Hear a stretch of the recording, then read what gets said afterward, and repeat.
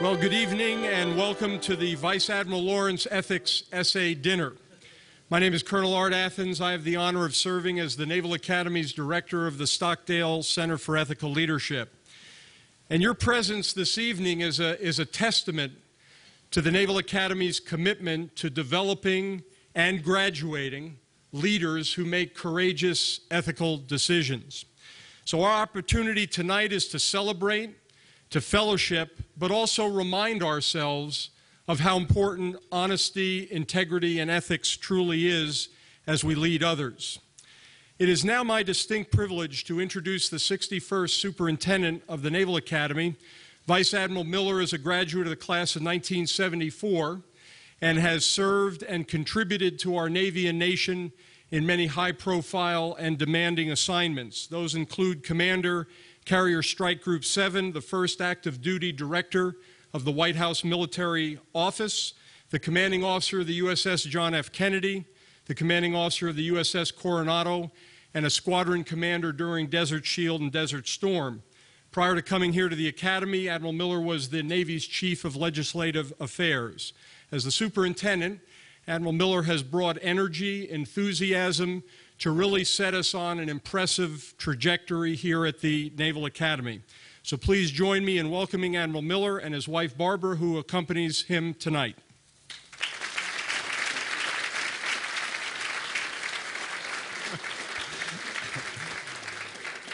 Well, what a pleasure. I always love listening to Colonel Athens talk. Of course, as he describes me, one would have to consider whether there might be a couple of ethical violations there. But I will take him at his word. Thank you very much for that kind introduction. It is great to be here with so many distinguished guests. And I look around, having been here now for 2 years, I have had the pleasure of spending time with virtually all of you. At one point in time or another, we've shared a story, a drink, a glass of wine, or maybe just a discussion about where this school is headed. And tonight, we celebrate the fact that we're headed, in my view, in our view, in the right direction. The moral element of our mission is clearly without doubt, is the most important part of this three-legged stool. And we always talk about moral, mental, and physical. But we have some wonderful examples here tonight. In addition to the Admiralty, I see Hank and Jamie's here and Bill's here, and I think Rob Riley's here someplace. I mean, we've got tremendous leadership that is here to honor our midshipmen tonight. But of course, we celebrate the name Lawrence. And my dear friend Diane Lawrence and Dr. Lori Lawrence, and we'll pimp Wendy Lawrence, class of '81, who is not here tonight, but for their contributions, both while Diane was in the house in which we are privileged to rent right now, that leadership that was so profoundly on display is something that we still celebrate to this very day. Admiral Lawrence, of course, was much more than just the superintendent. He was a tremendous aviator. He was a very strong and courageous POW. He was a wonderful poet. And so we celebrate this essay in his honor, in our honor, the honor that he brought to this school. I want to specifically thank General John Sattler for being our distinguished guest keynote speaker tonight. For those of you that have not met General Sattler, I will tell you that you cannot have kind of a lazy day when General John Sattler is up moving around, because he has the energy of 10 of us. I also want to thank the class of '81. Could I ask those members of the class of '81 that are here tonight, would you stand up, please, and be recognized? Where are you? There we are.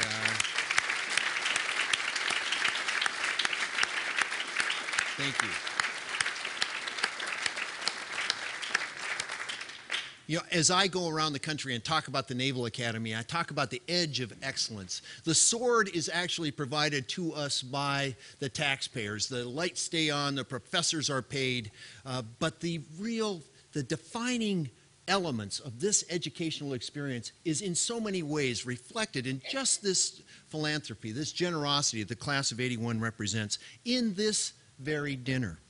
I'm reminded that we just this past year commissioned DDG 110 the William P. Lawrence, but it is not the first USS Lawrence that we have had. This Lawrence has as a motto, never give in. And if that doesn't resonate with us here, I would tell you that we have become deaf.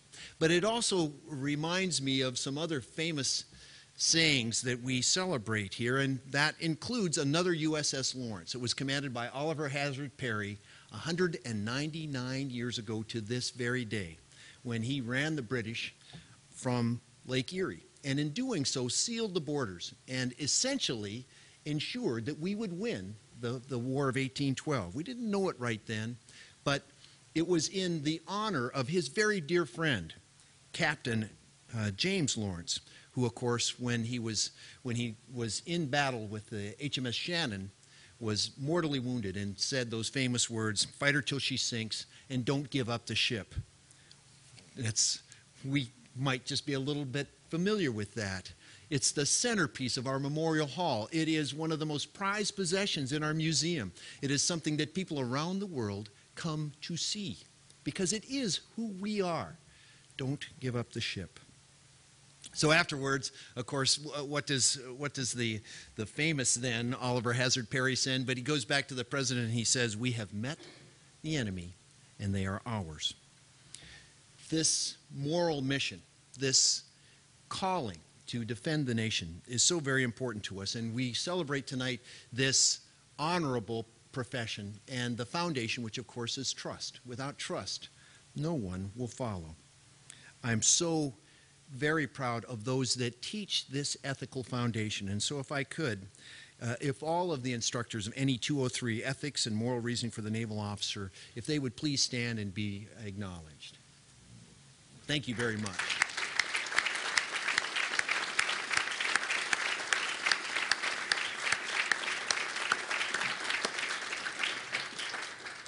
Tonight we honor our award winners and our finalists. We have some of the, I know that not everybody gets to see the essays.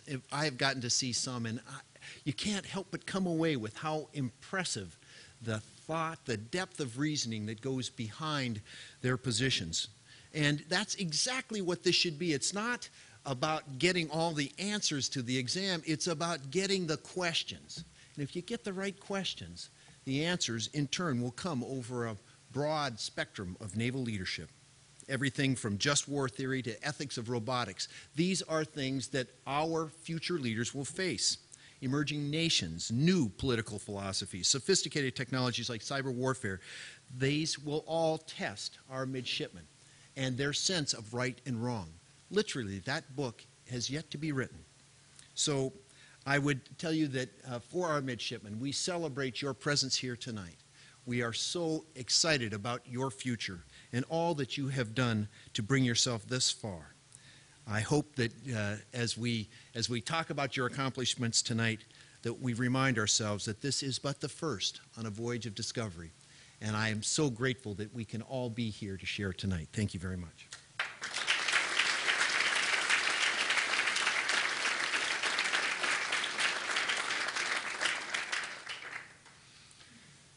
Well, thank you, Admiral Miller. Great words, great historical lesson as well that we can use in our lives as we think about that flag that is up in Memorial Hall. I want to add my thank you to the class of 1981. I'm from the class of 1978, so there's a special love relationship, at least from my direction towards 81. Not sure the other way. But if there is a member of the class of 81 who tells some erroneous story about me bracing them up or yelling at them, it just isn't true. But we do thank you, class of 81, for what you do to enable this dinner to be held. Before I introduce our guest speaker, I would like to introduce a couple of people. Now, this is always very difficult when we have a prestigious audience like we have, because everybody deserves to be introduced and recognized, but it would cut into General Sattler's speaking time, so I'm not going to do that. And and instead, there's just a couple of folks that I'm going to introduce. We have a number of members of the senior leadership team, Admiral Miller's senior leadership team, and I think what this represents is the commitment that the entire Academy has towards ethical leadership, that it's not just in one little area here at the Academy, it's truly across the board. So I'm going to ask each member of the SLT who's here to stand up in turn as I recognize you, and then we can, well, I don't know if you want to clap for the senior leadership team, but if you do, we can do that at the end. Captain Steve Vossen, the Chief of Staff, and his wife Wendy are here. Captain Bob Clark, the Commandant, and his wife Ruth Ann. Dean Andy Phillips, who's the Academic Dean. I know I saw there's Andy. Chet Gladchuk there he is right there under my nose, the Director of Athletics. Thanks for being here, Chet. Dean Bruce Latta, the Dean of Admissions, and his wife Debbie. And Captain Roger Isom, the Chief Diversity Officer. And the Command Master Chief John Taylor and his wife Lauren. And if you want to give them a hand.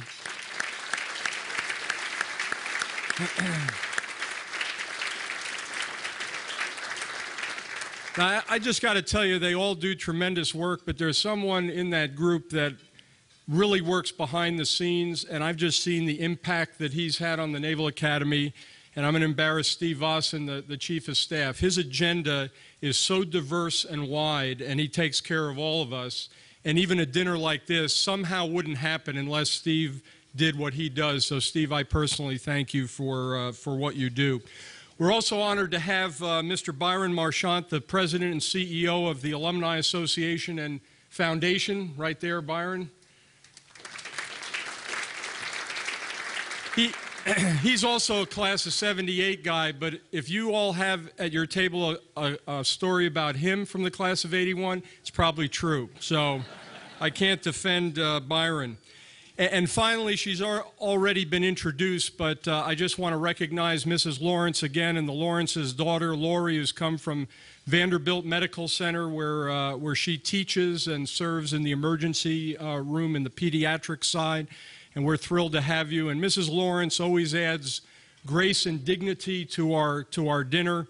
And as I was driving in this morning, I was just remembering the tremendous example Admiral and Mrs. Lawrence set, modeling a marriage based on love and devotion and sacrifice. So we are so grateful that you could be with us again tonight, Mrs. Lawrence and Lori.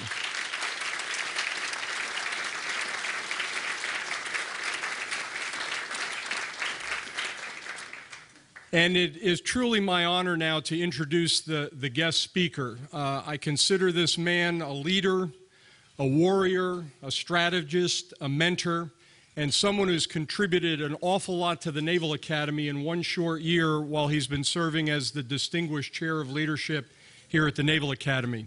General John Sattler spent 37 years in the Marine Corps, and during that time he commanded all units from platoon all the way up to a Marine Expeditionary Force. And I must point out that he led one MEF, and being a Marine, this is, true to my heart and soul, led them in combat in Iraq in an extraordinary and courageous way. His final assignment in the Marine Corps before he retired in August of 2008 was as the Director of Strategic Plans and Policy on the Joint Chiefs of Staff, the J5, which means basically you take care of the world. And General Sattler had to do that. But on a personal note, I have to tell you that my office and his are adjacent to each other. So I've had the opportunity to continue to learn about ethical leadership, compassionate leadership, unwavering integrity during this year period, because I never had the opportunity to work for General Sattler. I've learned about those things from someone who understands them and absolutely exemplifies them. And he is a great addition to the Naval Academy family. But before I bring him up, I also want to recognize his wife, Ginny, because the one thing I do know about General Sattler is he's been deployed a lot over those 37 years. And even today, he continues to serve, going out to the operating forces, preparing them for the challenges that they have, so he's still traveling a lot. And I just want to honor Mrs. Sattler for her sacrifices over the years.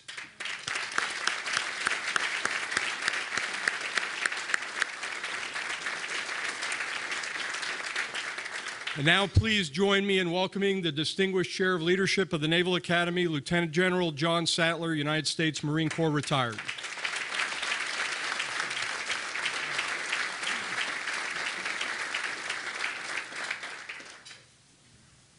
And not an IT wonder. We'll see if we can get this thing on.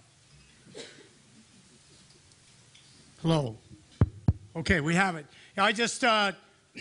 I'm also one of those individuals who can't stand behind a podium very long, kind of want to shift back and forth, like to make eye contact. But this last year, working side by side with Colonel Art Athens, and thanks to the trust and the gamble of our superintendent to bring a Marine into the Stockdale Center as the leadership chair, it has been an unbelievable opportunity for both myself and my wife, Ginny. And the reason why it's been a phenomenal opportunity is one of the reasons why we're here tonight. It's to talk about the midshipmen and those three cylinders of excellence, the mental, the moral, and the physical, that the superintendent keeps those level. Because you don't want somebody to be King Kong in one and a chipmunk in another. Because that's not what the operating forces are waiting for, and that's definitely not what sailors and Marines who may go into harm's way at a moment's notice deserve to have. So I could not be more excited about the curriculum and the changes that have been made since I graduated back in 1971. And my old company mate Steve Brighton and his wife Susan sitting right there to attest to it. We in no way, shape, or form had an assignment to write papers like these midshipmen, the third-class midshipmen had last year. Some of the topics of those tables, taking a look at ethical and moral decisions through the just war theory, and arguing and debating points back and forth on topics like a preemptive strike on Iran. Think about that, a preemptive strike on Iran as a youngster, doing the research and coming up with your reasoning and thoughts. Is it ethical? Is it moral? Does it come in line with the just war theory? The utilization of contractors in a combat zone, not just as logisticians and driving vehicles, but as paid security guards / mercenaries. What are the ethical challenges? How does that stack up? Cyber warfare, computer network attack, destroying computers en route to get to, hopefully, the enemy that initiated the attack. A lot of research, a lot of time going into that to develop all this. And lastly, one of the winners, taking a look at the Libya campaign and NATO's involvement in Libya as you take that against the just war theory. Is it ethical, moral, and is it just for NATO to have become involved, to have picked sides in that Libyan campaign? I still remember I did a paper for English, Youngster Year. And I was looking at these papers because Admiral, I had the opportunity. They gave me 4 weeks to read 10 papers. I finished the last 2 in an all-nighter last night. So it gives you an idea of, Dean, that was my weak cylinder. I was a chipmunk in there. But I'm working on it now. I'm trying hard. But I wrote a paper which I mailed home to my mother to type. I still remember it. And it was pretty, we didn't have computers then, we had a slide rule, and I tried like hell, but you could not type on that thing. So I mailed it home to her. The title of the paper was Sin and Its Effects in the Scarlet Letter. Okay, just war theory, preemptive strike on Iran, Nathaniel Hawthorne and Hester Prynne in the Scarlet Letter. I think, as you said, Admiral, we are moving out smartly in the right direction. By the way, Dean, my mother got a B on the paper.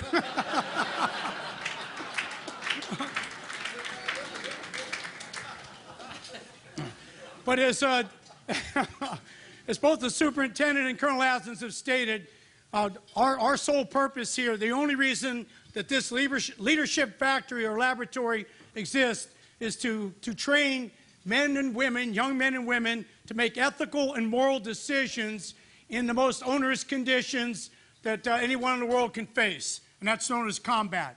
If you can look at a decision and make it in a combat situation when life, limb, and eyesight are on the line, then this institution continues to do a great, great job. And I thought what I'd do is just highlight a couple of situations that we came into or ran across. Well, one, I'd like to start back when I was a second lieutenant. Coming out of the academy, we did not have the leadership department back in those days. And Steve knows it, and Admiral Miller, you remember it too. Your leadership came through osmosis. You had a good company officer, you had a good officer rep. If you had the opportunity to play a sport, you now had a role model. Somebody you could focus and home in on, and you could want to be like. It was a mentor before the term was as mentioned like it is on a daily basis today. I was fortunate enough that I was a mediocre wrestler while I was here, but we had an officer rep. We had a phenomenal coach who had a backbone that would not waver. Coach Ed Peary, I know, Chet, you've had the chance to meet him. He was already retired when you got here, but just a phenomenal human being. It wasn't all about wrestling. At the end of the practices, we would sit down, and he would talk about his wrestlers who were in Vietnam, who were flying off carrier battle groups, who were on the gun line firing naval gunfire as surface warfare officers. He talked about that to his wrestling team because that was his pride. The letters that came back, he felt he was successful if those ensigns and those second lieutenants were successful, and they continued to be that way as they moved up through the rank. A leadership factory. But again, it was chance. Our officer rep was a little feisty Marine captain whose name was Chuck Krulak. And nobody knew it at that point in time, later to be the Commandant of the Marine Corps. I'm sorry, I'm shortening him. He was about that tall. just in case, maybe, just in case he's everywhere. I know he's watching, but king of suck up here too. I did learn that. But by virtue of having that kind of a leader, we got now, which is institutionalized in the leadership and ethics department with the law of armed conflict, all of the courses that the midshipmen are exposed to, and the dedicated, passionate instruction. Plus the company officers are a lot more engaged now. They're trained. The battalion officers are. They understand that they have an unbelievable responsibility to add to. Bancroft Hall, the athletic department, the academic department, all working as one to turn out the best possible leader of warriors that the institution can. We were actually in Iraq, and we were clearing a target. We had watched this target in the city of Fallujah. The special operators had come in. We had the target folder built. 2 o'clock in the morning, all the pattern of life is met. The vehicles are moving in. The guards are posted. The meeting is going down. And these are some fairly onerous individuals that we wanted to get out of the gene pool. We wanted them out of the gene pool before the battle started because this was some of their charismatic leadership. So we tracked them, we monitored them, and it all came together one night. They were on a rooftop, 2 o'clock in the morning. And for those of you ethically, when we strike a target, a deliberate target strike, meaning not troops in contact, you're shooting at me, I have the inherent right to self-defense. The rules change dramatically. But if you are on the top of a building and there's no hostile fire coming out, the ethical decision to strike that target rests with a commander and the staff around that commander doing a number of things. First thing they do is they check collateral damage. They look at the heading of the aircraft, how big the bomb, the delay of the fuse, quick fuse, delayed fuse, 500-pounder, 2,000-pounder, heading towards the soccer field, heading towards the schoolyard or the mosque. All that goes into the computations while you're getting ready to strike the target. The next thing is deconfliction of friendly forces. We didn't have that problem in Fallujah. We couldn't go into town. It was just too onerous. The next point is you have to declare, they have to be declared hostile. Either hostile intent, they're about to do something to you, or by virtue of the pattern of life, you walk the dog all the way through. In this case with the special operators, we knew these were bad people. And then when that's all done, then the commander can go ahead and strike the target.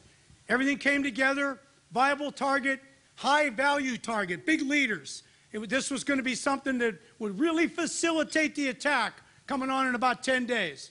So what happens? We clear the target, still remember sitting there, everything came together, turned to the operations officer. I mean, you could hear that it was an F-18 off the carrier. You could hear, Roger, be advised, 2 minutes fuel left. What are you guys going to do down there? I mean, the pilot's up there. You got to tell him, I got to go to the tanker. So we looked at everybody and said, cleared the target. So wings level, clear hot. You can, everybody's watching because we're watching through a Predator. You can see the building, you can see the guys on it. We're going to take them out. In a split second before the F-18 drops the bomb, in the building next door, the door flies open, and 7 little kids. I have no idea what they were doing in there. 7 kids at 2 in the morning run out in the backyard of the building, which is the wall is adjacent to the one we're striking. And everybody in the command posts, we're all looking at it, and we go, wow. No, we went a little stronger than wow. But, and I turned to the radio operator, and the guy, I said, abort the, and I thought there's no way in hell we're going to be able to abort the mission. And all of a sudden, the pilot comes back on. He says, Roger, saw those kids come out, made a call on my own that didn't think you want to do that. We can strike this target another time. I said, this is a young pilot, probably a lieutenant or probably a Navy lieutenant off the carrier. Just made the ethical decision at that point in time. Did he start to make that ethical decision when he got in the aircraft before he launched off the carrier? No. Did he start to make the ethical decision when the kids ran out and he's got a 3-star general telling him, strike this target, it's a big one and we've been waiting for it for a long time? No. That ethical decision-making started back when he was writing papers, probably at the United States Naval Academy or in an ROTC unit somewhere. So ethical decision-making, moral judgment is not something you can pull an all-nighter on. It's something that is a learned behavior. It's something that makes your stomach burn when you know you're about to do something that's not right, and it makes your heart pound and the adrenaline flow when you know everything's right, it's got to be done, and if not me, who? And those are ethical type decisions that these young men and women are learning through the great instruction here at the U.S. Naval Academy. One last one. I was the director of operations before I went into Iraq with the MEF, working out of Qatar with the then General Abizaid was the Central Command commander. It's General Mattis now. General Abizaid had the entire war theater inside Iraq. He had all of Afghanistan, and we had the Horn of Africa, all cleared by men and women sitting in 2 back double-wide trailers in the country of Qatar. Get woken up in the morning, about 2 o'clock, nothing. No one ever wakes you up in the morning to brief you on a target that they don't want you to kill. I learned that real fast. It's like you get in there and, everybody's all fired up. Sir, we got a good one here. In this case, General Abizaid had the authority to strike it, and he had delegated it to his OPSO, and I was the operations officer. I get in there, and the special operators had gone up and chased these individuals. This is the SOCOM crew. This is John McChrystal's guys. Chased them all the way up to the Pakistani border. The rules of engagement said if you had continuous, uninterrupted, a hot pursuit, meaning you fired at me and I went after you, and either through a gun pod of an F-18 or an F-16 or a Predator overhead, we never lost contact. Basically had you by the belt all the way till you got to where you got to. That was continuous, uninterrupted. If you ran into the woods, somebody came out the other side, I lost sight of you in here, did not meet. Morally and ethically did not meet the rules of engagement. Okay, so fast forward. We're come walking in, what do we got? So the soft guys, Special Operations Force, soft guys are on the line. They got the guys who have been rocketing their compound, but they're 8 kilometers inside of Pakistan. They chased them inside. The rule was 10. 10 was the limit. Musharraf never signed up for that, but that's what the SecDef and the president gave us. You could hot pursuit up to 10 kilometers and then you were okay legally.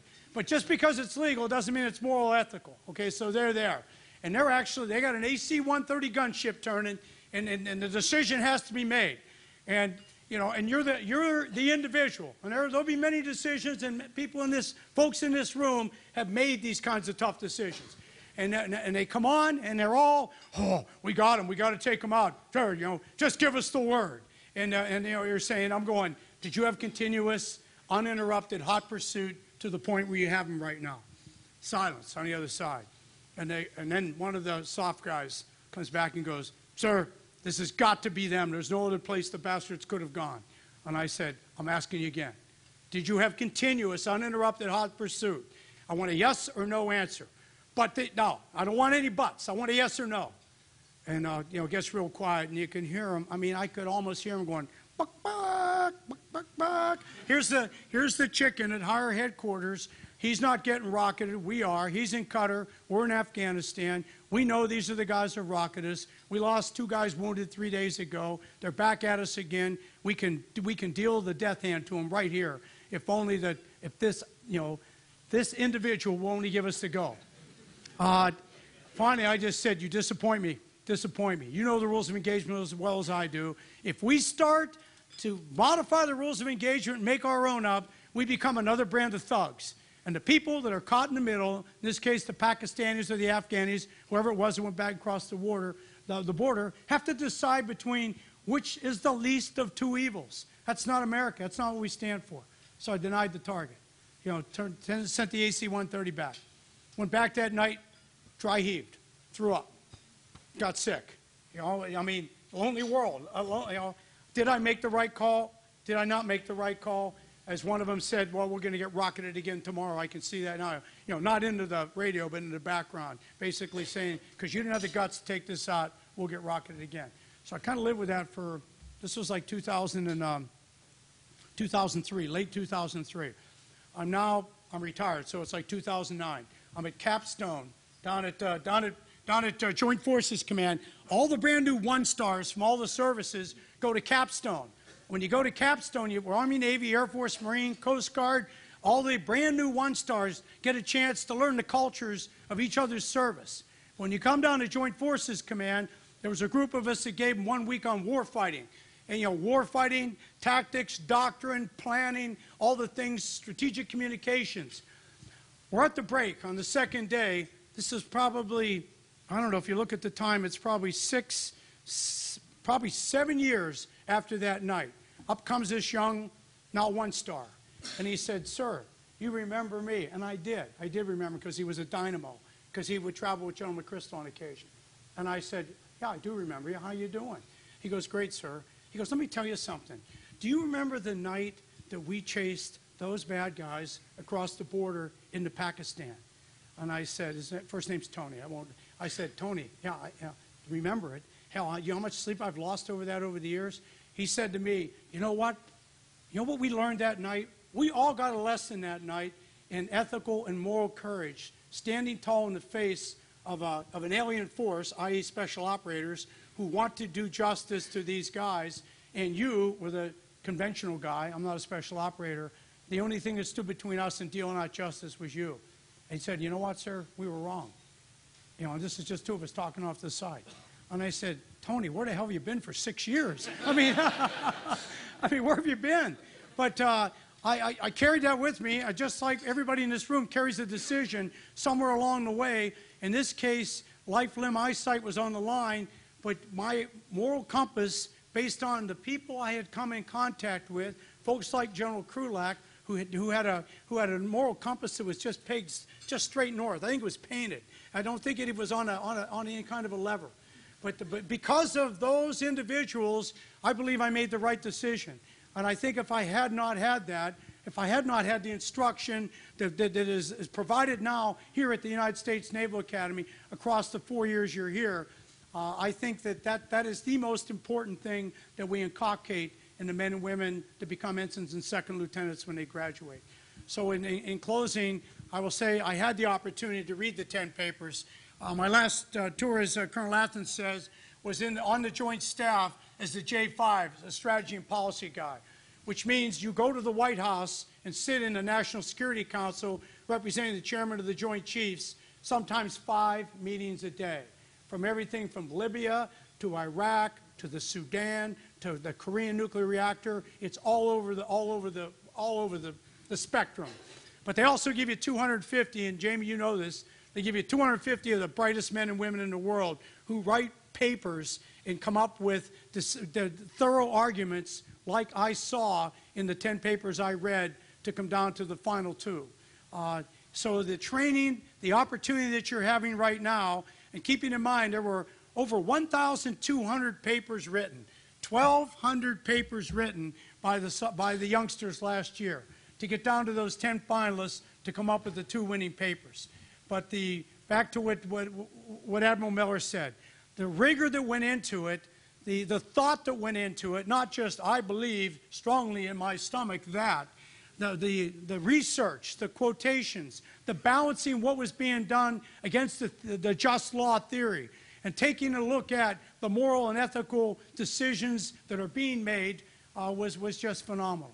So I guess I would close by saying, you know, The Scarlet Letter was a tough book to read. But I applaud each and every one of you, and if you can do this in your youngster year, the sky's the limit in your second class and your first class year. God bless you all. I hang my hat in Lewis Hall. No one knows me, but they all know Colonel Athens. I'm the little fat old guy who sits next door to him in an adjacent office. Come on by any time. I'd love to talk about your paper. Love to talk about anything. And Admiral, thanks a lot for giving me another year, an opportunity. Second year of probation, but I'll take it, sir. All right, thank you very much. Hurrah. Thank you, sir.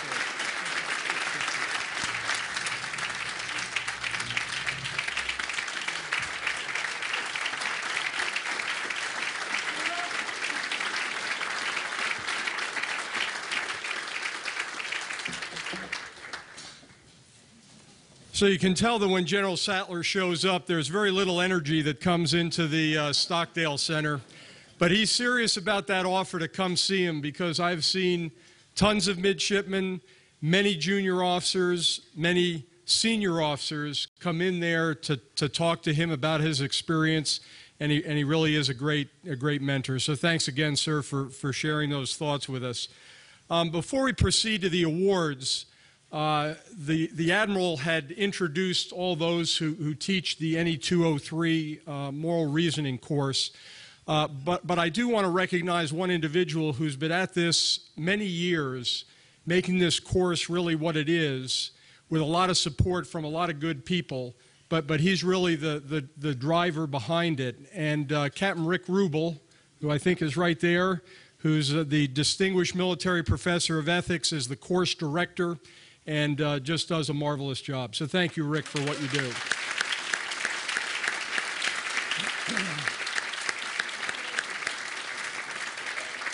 And I also wanted to mention that the Stockdale Center has 3 resident fellows that come every year to work on the most pressing ethics and moral issues of the day for the nation, the military, and the academy.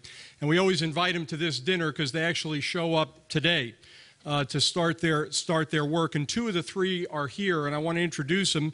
The first one is Dr. Alex Chance from Boston College. So if you'd stand up, Alex, we're glad to have you here. And Dr. Scott Davis from the University of Richmond.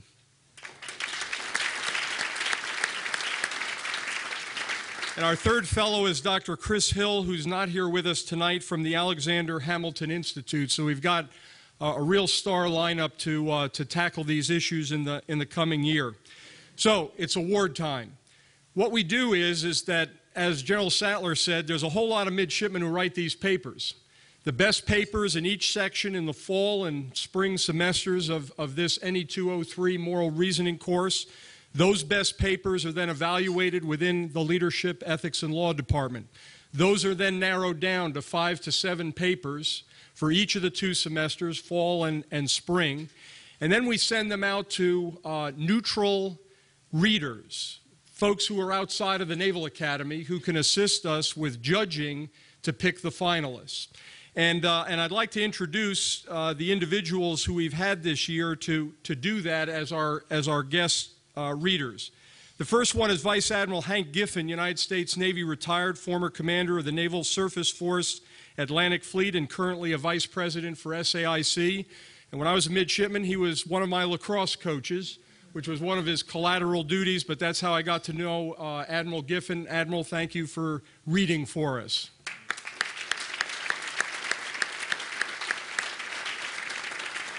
Then we actually had a team effort from the Boeing Corporation from their defense, space, and security side of Boeing. The Honorable Maureen Cragen, who's the Vice President for Communications, who's sitting right here in the front, and Ms. Joy Arview, who I think is in the back there, who worked together with the Boeing team to read for us.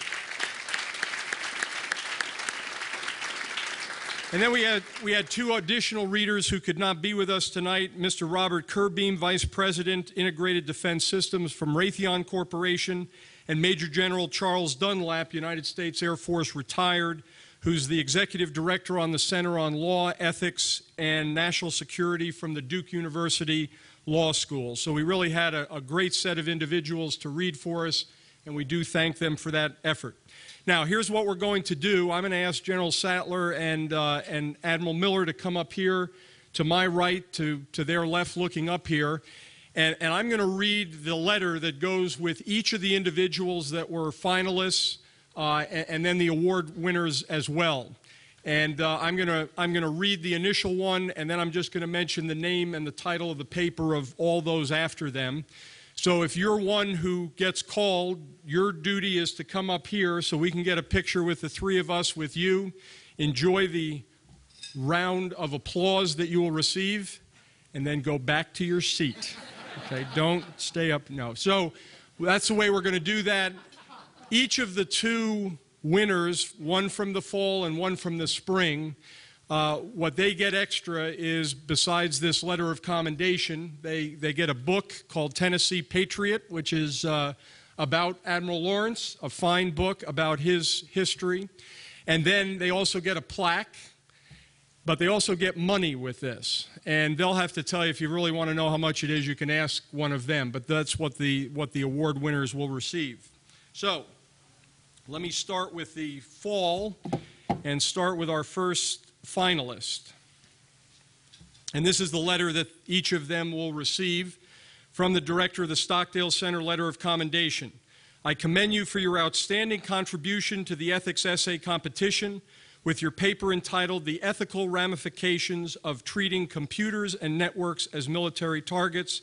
This was written by Midshipman Second Class Connor Gear.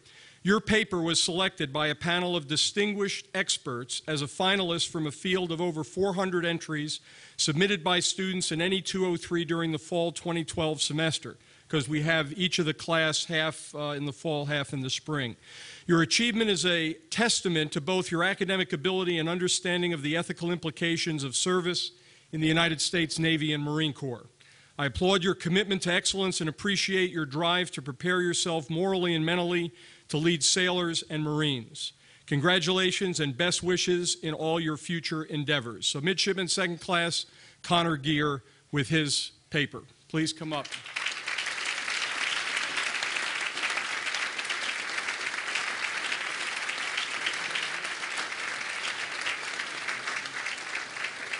on over here. You don't get to make a speech, but that's all right. Good job. Thank you. And then turn around for a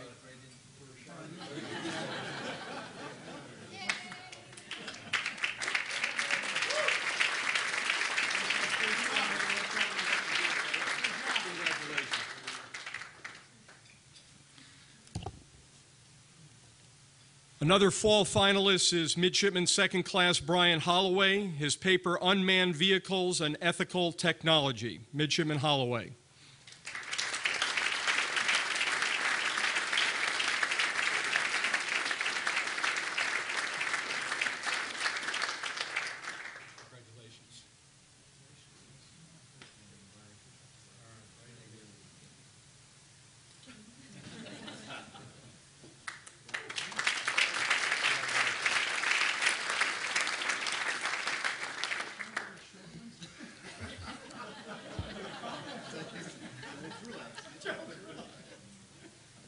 And this is for Midshipman Second Class Carissa Kleinschmidt, and her paper was Ethics in Military Service. Midshipman Kleinschmidt.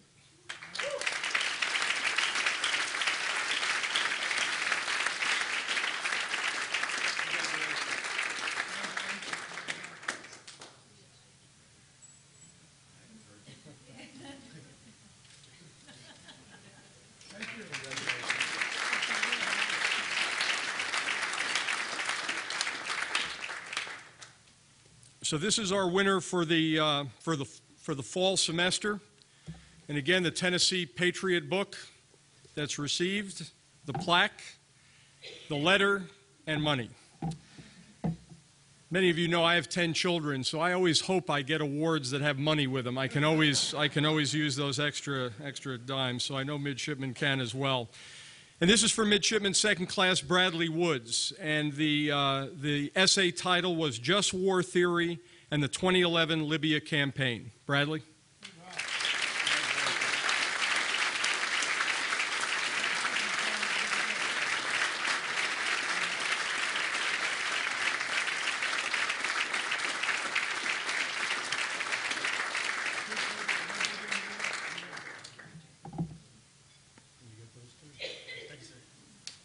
Congratulations. I'll mail you a copy of this Scarlet letter.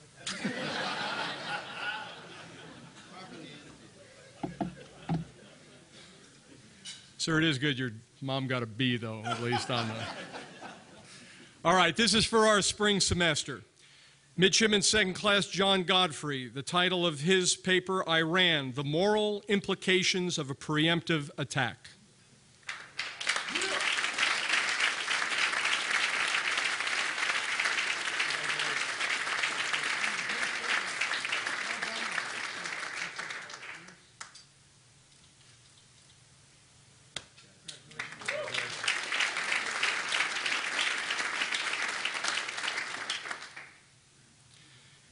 This is Midshipman Second Class Kirby Mansberger, the title of the paper, Preemptive War with Iran. Popular subject.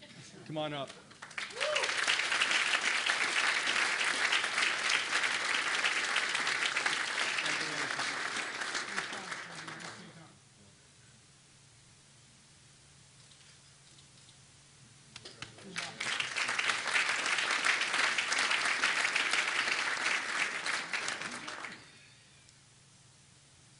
The next one is Midshipman Second Class Andrew Nesselrode, and the title of the paper, The Ethics of a Preemptive War Against Iran. And because there's an honor concept here, they did not copy off of each other. These were independent papers and all very well done. Please come on up.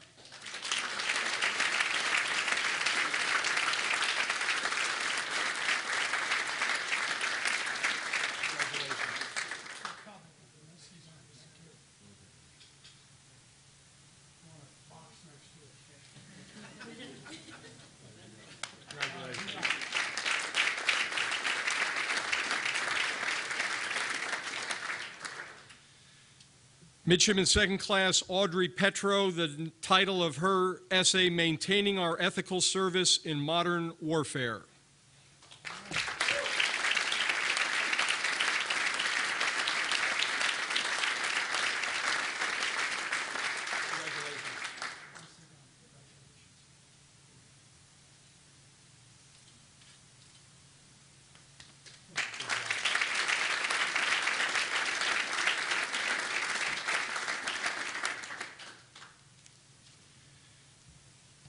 Next finalist was Midshipman Second Class Jay Thomas. The title of the essay, The Just War Implications of the United States Launching an Attack Against Iran. All right, we got this one down.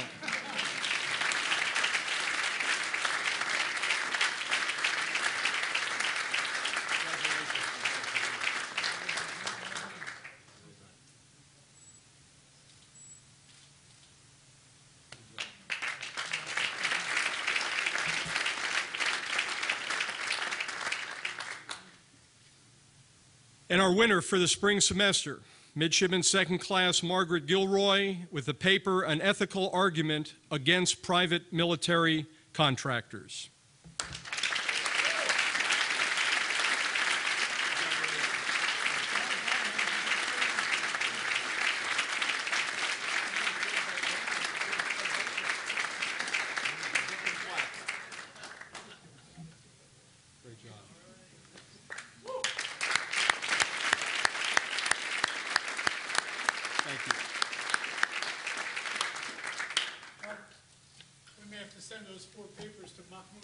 Yeah, exactly.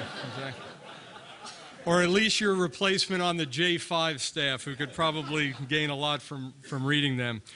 As we close up tonight, I'd like to thank my own staff, two that are right over there in the right-hand corner, Marge Bem and Jacqueline Dana. Thank you so much for the organization of the evening and the special touches that you always place on it to to make it just a wonderful night. So Marge and Jacqueline, thank you.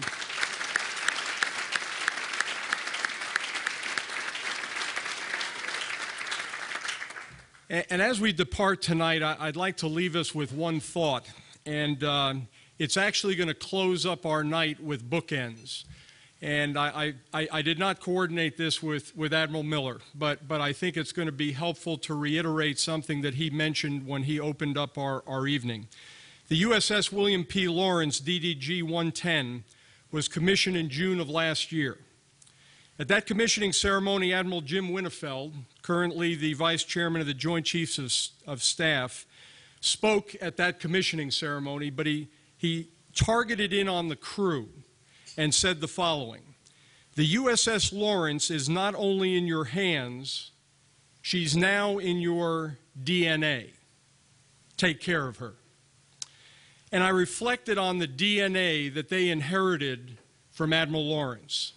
That DNA included things like courage, competence, integrity, creativity, wisdom, compassion. But maybe his DNA was best captured by, if you look at the shield of the ship, there's a small banner underneath that shield of the USS Lawrence. And it has 3 words on it, 3 words that the Admiral mentioned this evening: never give in.